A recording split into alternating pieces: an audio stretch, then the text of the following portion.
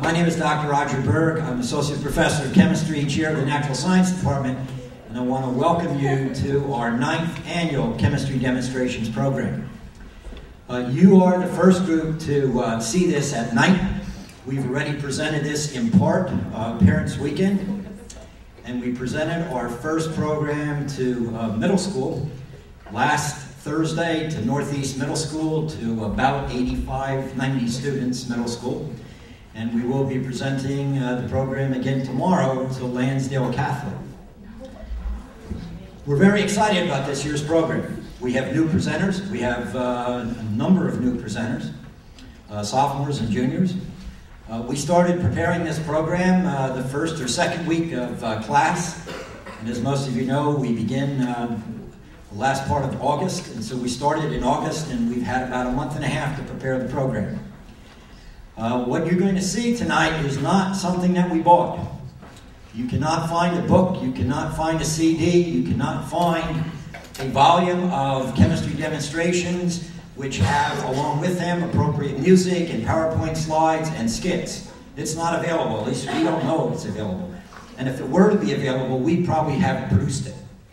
Because I don't know of any college or university in the country, let alone, well, on this side of the United States, that does the kind of program we do.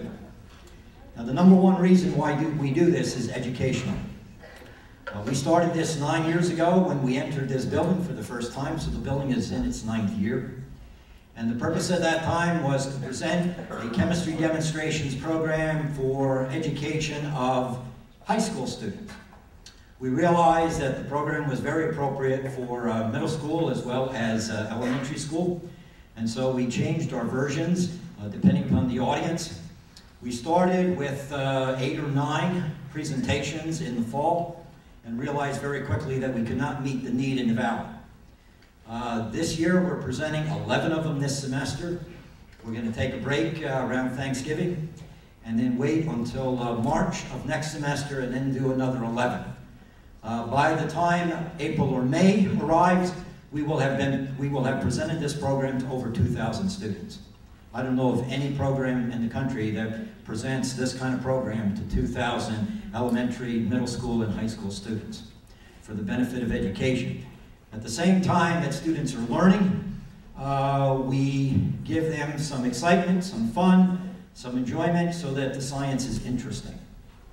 Everything you're going to see has been done by our students. I'm very proud of our students. I'm very proud of the students whom I teach. I'm very proud of these students. They work very hard. They don't realize too much of the benefit. Every once in a while, a student takes it for 3 credits. But other than that, they do this. Why? Because they love science. And they're very exothermic people.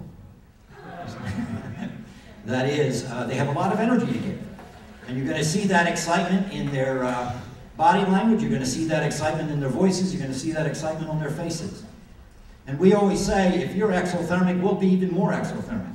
So we want you to give us a lot of energy because we'll throw a lot of energy back to you.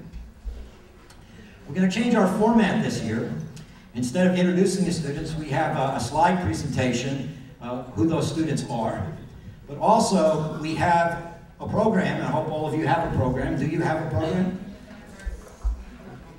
You do have a program.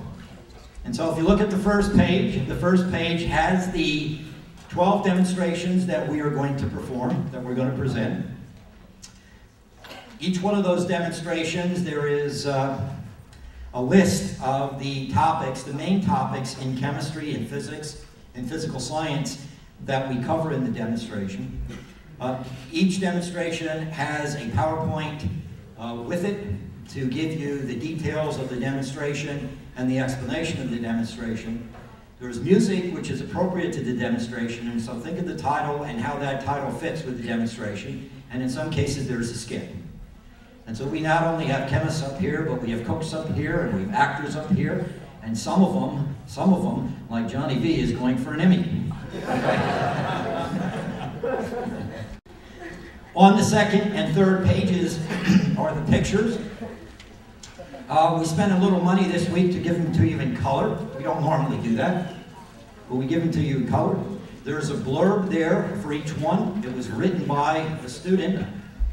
I wish I could take 5, 10, 15 minutes and talk about each one, but by the time we end, the game will be over and none of us will see any of it, and we won't see any of the show. So we're going to forego that. And then on the last page, actually the fourth page, Jason Zuber is there. And then on the last page, the faculty, along with the history of the program. And so I invite you at the end of the program, or sometime later, read the history of the program and how this program has transformed in the 9 years that we've done it. I want to introduce some people, though, who are very important to this program. First of all, I want to introduce the man to my right. This is Dr. Fred Mayville. He is in his 10th year.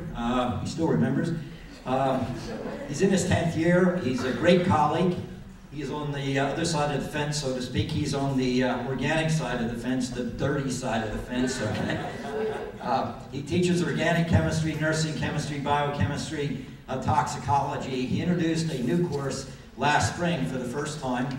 He with Dr. Catalone, forensic toxicology, and it's a new course in our forensic science concentration, and it went well. He's also teaching a course for the second time or third time, third time this coming semester, Advanced Organic. In addition to teaching those courses, he does a great deal of research with students. He has something like the same number of students doing research as he's been here, 10 students or 11 students, 12 students. And he's going to take his students and my students to the national meeting of the American Chemical Society in San Francisco in March. And some of those students are going to give a poster presentation. My student gave one last year, along with 2 or 3 or 4 of his students last year, and we hope the same thing. It's a great opportunity for students. Last year the students went to Salt Lake City. This year they're going to San Francisco. And I want to thank Dr. Mayville for that, because some of us have to work and some can go to California. Dr. Mayville. Another introduction is a lady in the back, Mrs. Patricia Hartman. She is with us the 3rd year. I can't tell you how much we have transformed for the better in chemistry. She's our chemistry laboratory manager. We have done some great things on the chemistry side of the house to improve our laboratories, to improve our storage facility, to improve laboratory safety. And Mrs. Hartman is primarily responsible for many of those advances. But she's also extremely helpful to the students in providing the students and getting for the students all the equipment, all the chemicals that they need. It's not an easy task. She has to do a lot of ordering on the phone. She has to make arrangements for bills to be paid. And so if it weren't for the efforts of Mrs. Hartman, we probably wouldn't be as organized as we are today. So give Mrs. Hartman a big round of applause.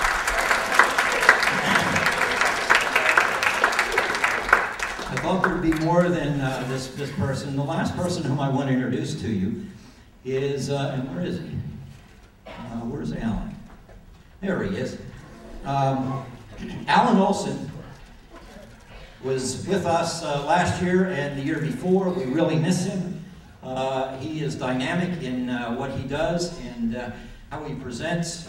He can't be with us this year because of the commitments to the medical studies program.